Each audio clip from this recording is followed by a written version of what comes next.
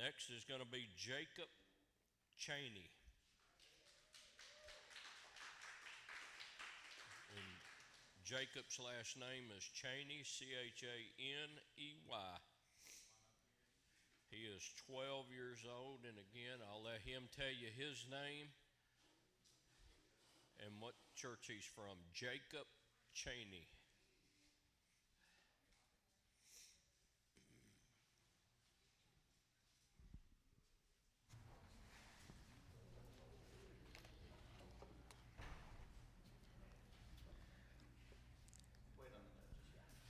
Good afternoon. Hold on. Oh. Wait, no good. Yeah, wait on the judge. Ready, Judge 3? All right. Good afternoon. My name is Jacob Chaney, and I'm from First Christian Church in Murfreesboro, Arkansas. I just graduated 6th grade. How often do you think you sin on a daily basis? Not at all? A little? A lot? We may sin a lot more than we think we do. I know that I probably sin every day without even realizing it. So if we're all sinners, why should we just stop sinning? Will we be punished? If we're sinning all the time without even realizing, how can we be saved? 2 Corinthians 10:6 says, "And we are ready to punish any disobedience once your obedience has been confirmed." Why should we always be obedient to God? There are many people who sin by mistake. There are others who sin just for fun. God won't leave anyone unpunished who is disobedient to him. When we trust and obey God, we will not die, but have eternal life in heaven. That is the reason God sent Jesus, to die for us and to take away our sin on the cross.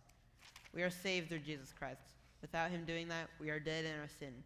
But Jesus also conquered death by being buried in a tomb and rising 3 days later.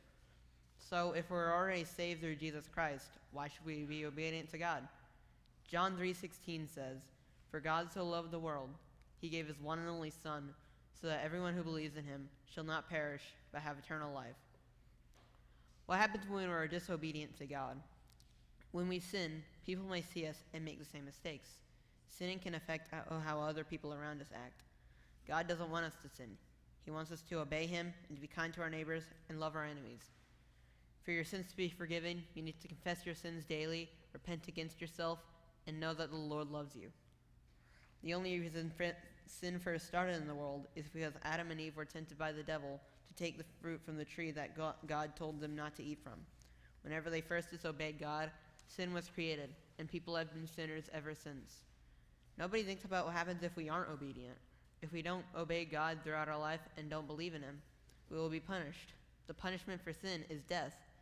We all deserve death for the sins that we do. However, God sent his Son, Jesus, to die on the cross for us. When Jesus died, he also nailed our sins to the cross so that we can be saved through him. And after 3 days, he rose again from the tomb, showing that we can also rise again. 40 days later, he ascended to heaven to sit at the right hand of the Father. So I ask you again, if we are saved through Jesus Christ, why should we be obedient to God? Wouldn't our sins just be forgiven anyway? Well, almost.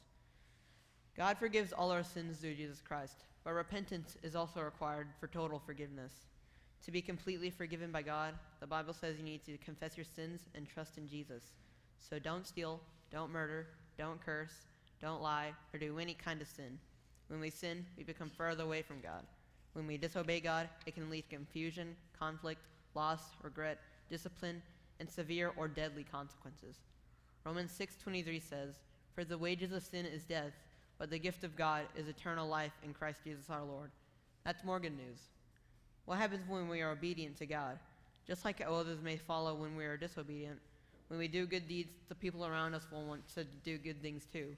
For example, if we give someone a gift, they'll want to give you or someone else something as well. Even the smallest thank you is enough to make someone more faithful. Obedience to God means hearing the word of God and following it. When we obey God, we are showing him that we are willing and able to do whatever he asks us to do. When we believe in God's word and know that he loves us, we will have eternal life with him in heaven.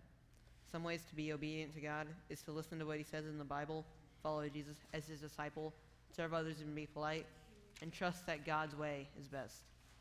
Obedience can lead to personal growth, freedom, protection from harm, and love. God will bless us with strength, knowledge, happiness, and peace. He will also bless our children and let us be successful.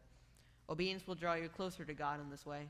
To get in on the good news, we must follow Jesus and be born again. So whenever we die, if we are obedient and trust in God, we will have eternal life with him in heaven. You should always be obedient, even if you suffer or you're having a hard time. Even Jesus learned obedience when he was whipped and nailed to the cross. Hebrews 5:8 says, though he was God's son, he learned obedience through what he suffered. We need to always be obedient to God, no matter what happens. When your life isn't going well, you should still be obedient to God. There are times when you're feeling bad and having a rough time, and you want to blame God for it. But don't blame him or anyone else for it. Take the story of Job, for example. Job was a faithful person who followed God and had 7 sons, 3 daughters, 7,000 sheep, 3,000 camels, 500 oxen, and 500 donkeys. That is a lot of animals. He was righteous and turned away from evil. But then Satan tested Job by asking God to take everything from him, thinking that Job would surely curse to God's face. God agreed. So Job lost his donkeys, sheep, oxen, servants, his children, and he was infected with terrible boils from the soles of his feet to the top of his head. But he never cursed the name of God. Job 1:20-22 says, then Job stood up, tore his robe, and shaved his head. He fell to the ground and worshipped, saying, naked I came from my mother's womb, and naked I will leave this life. The Lord gives, and the Lord takes away. Praise the name of Yahweh. Throughout all this, Job did not sin or blame God for anything. We should be more like Job in this story. He lost almost everything he had, but never blamed God for any of it. His wife said, do you still retain your integrity? Curse God and die. But Job never once cursed God's name. So I say again, if you're ever having bad days or life isn't going the way you want it to, you should not blame God for any of it. Another good example is what has happened to me throughout this year. At the end of last year, I broke my leg at school and I had to wear a boot for about a month. I could barely walk for a while, but I never blamed God for doing it. Also, my family recently took a trip to Colorado in the mountains, but I got sick and started throwing up. We had to leave the trip early, but I never thought it was God's fault. I've seen people who blame God for the bad things that have happened to them. So, if you're ever having a hard time, don't accuse God of doing it. God gives and takes away, and he has a reason for all of it. So remember, we should always be obedient to God. Even when nothing is going the way we want it to, we must still follow the word of God. Just like Job did. When we are going through hard times, we should not curse the name of God. When we are disobedient, we are punished. But when we are obedient, we are blessed. We will be blessed with strength, freedom, love, and eternal life in heaven. And our choices can affect other people's choices as well. Romans 5:19 says, for just through one man's disobedience, the many were made sinners.